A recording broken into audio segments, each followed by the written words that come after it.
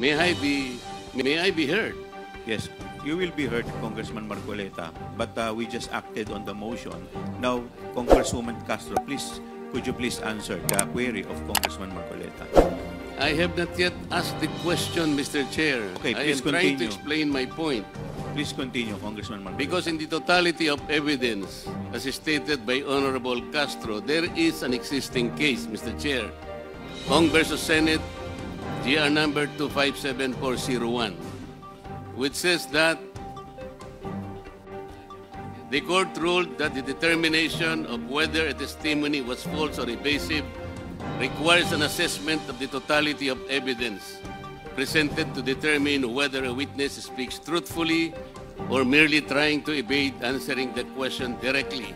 So I am asking, Mr. Chair, how was the totality of evidence assessed, if ever it was assessed?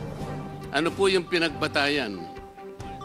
I think we deserve to know how the assessment was made. This concerns the liberty of an individual. Under the Constitution, no one should be deprived of life, liberty, or property without due process of law. I think Attorney Lopez deserves to be heard. Ano po yung assessment na ginawa ng chair o ng committee? Kasi po, ang nabasa ko lang o nakita ko, Mr. Chair,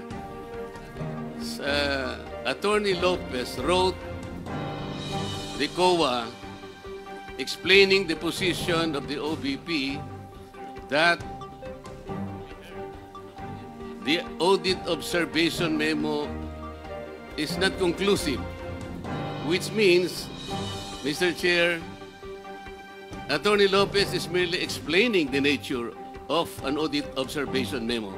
If I were the lawyer of the OVP, I would have done the same, because I think the very nature of the AOM, it is not final and executory.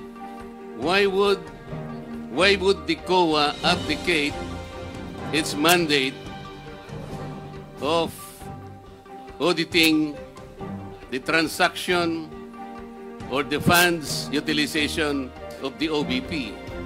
Why would the committee, Mr. Chair, arrogate upon itself the very mandate and responsibility of the Commission on Audit? Article 9D, Section 2, Paragraph 1 of the 1987 Constitution, Mr. Chair, I will read.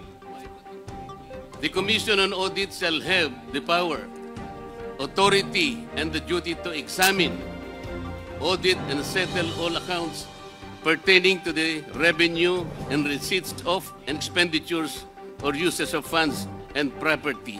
Mr. Chair, this constitutional provision jibes with Section 25, Paragraph 2 of Presidential Decree 1445 or the State Audit Code of the Philippines, which says, to develop and implement a comprehensive audit program that shall encompass an examination of financial transactions, accounts, and reports, including evaluation of compliance with applicable laws and regulations. Meaning to say, Mr. Chair, the mandate and authority to audit accounts on the expenses or expenditures of government is only the COA. I believe it is my respectful submission, Mr. Chair, that this committee usurped that particular mandate and that will now put the Commission on Audit positions in a compromise, Mr. Chair.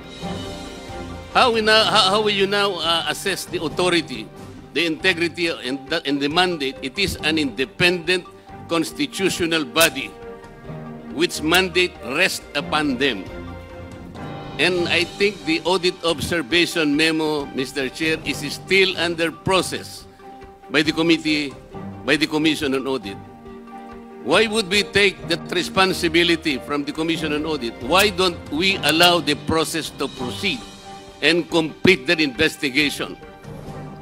I am raising a constitutional issue before this committee, Mr. Chair. We cannot arrogate upon ourselves the principal mandate reposed to the COA. It is the Constitution itself which gave them that responsibility, that authority and mandate. Where in Article 7 of the Philippine Constitution, which is the grant of legislative power, can this committee arrogate upon itself that particular mandate? I would like that question to be answered, Mr. Chair.